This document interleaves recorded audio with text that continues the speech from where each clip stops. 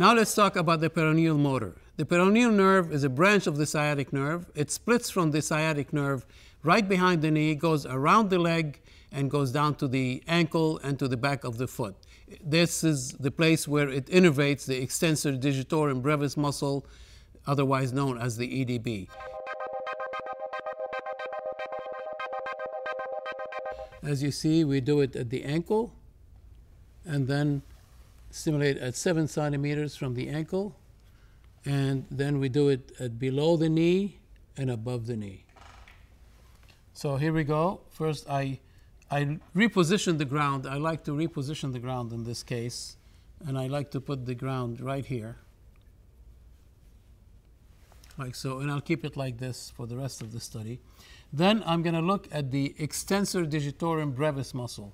And the extensor digitorum brevis muscle is right here, and it's activating by asking the patient to point their toes towards their nose. Go ahead, and you see how the muscle pops up right here, and that's where I will put my black active electrode right over the muscle, like so. And then I put the red reference electrode right below that, between that and the pinky toe, like so. So now I have to measure the 7 centimeter difference, and the peroneal nerve is right about here. So I will put this here. I'm in the lower extremity, and I see it's written here peroneal motor, and so that hole is right there. So I mark it with the marker pen, and that's where I'll stimulate. Now, it might not be exactly over where I will find the nerve, so I might be moving the stimulator back and forth like this in order to make sure I'm in the right place. So here we go. And again, as soon as I start stimulating, you're going to see her toes moving. Here we go. And we got it. I was right over the nerve, so we got the response right away. And I'm going to give her, and you can see that the toes are moving. So I know that I'm stimulating the nerve, so I was right over it, essentially. So I accept it, and now the computer has put the markers right where they belong. And the next thing I need to do is to study this nerve below the knee and above the knee. So basically, I'm just going to put a mark right here where I feel the bone. I'm going to put a marker right here, right below it. And from that point on, for the peroneal, we need to stimulate 10 centimeters above that point, and that's the above the knee. So I put the ruler like this, and I put the marker like that, and that's the above the knee stimulation point. So now I'm going to stimulate the nerve below the knee at the fibular head. Here we go. So now I increase the stimulus intensity a little bit, and I start stimulating, and again I start getting a response. Here we go. So I increase it a little bit, increase it a little bit more. Here we go, a little bit more, and notice how the foot is moving as I do that. That means I'm stimulating the peroneal nerve, and then I store it.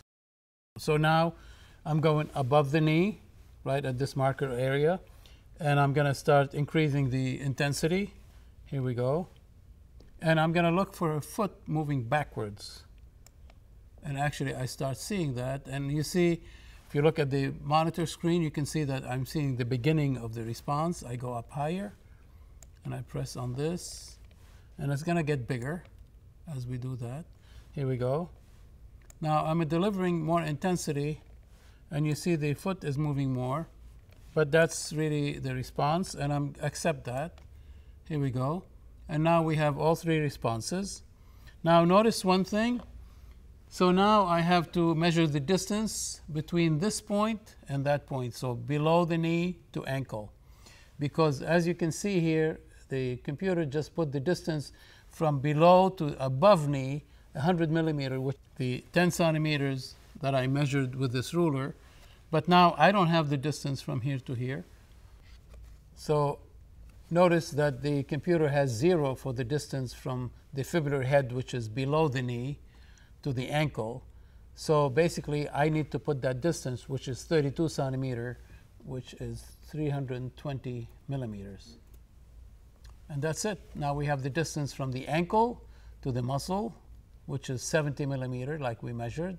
We have the distance from below to above, which is 100 centimeters, like we inputted.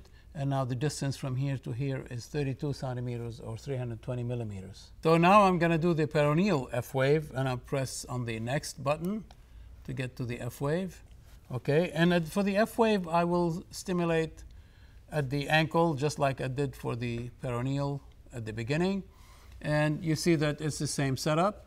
So here we go. I'm going to stimulate for the F wave here. And in order to get an F wave, I really first have to get a nice peroneal response right here. So first of all, I'm going to focus on getting a nice peroneal response.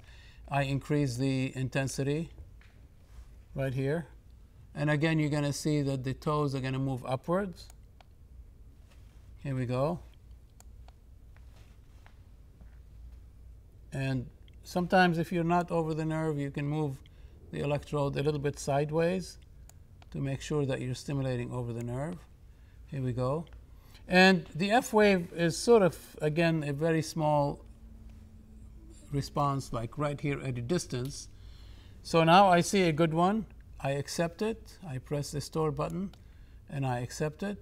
And the F wave is much more sensitive to activation. That means if I'm not getting a good F wave, I ask the subject to activate the muscle by making a fist. Here we go. Make another fist, and now relax. Here we go. We got a nice one. I'm going to get 5 or 6 or so. Make another fist, and now relax. And so this is a nice F wave. I'm going to accept it and store it. And then I'm going to try to get another one. Here we go. And now we don't have one. So why don't you make a fist, and now relax, and another fist, and now relax.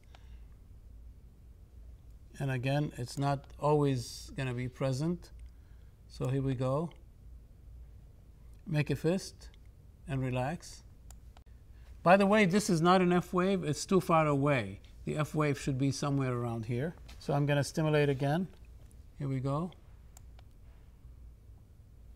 And make a fist. And now relax. Now that's maybe an F wave, but I'm going to repeat that. Here we go. Now that's a nice F wave. That's number 4. And again, and that's a nice F wave. And this is number 5. So now I'm done with the peroneal F wave.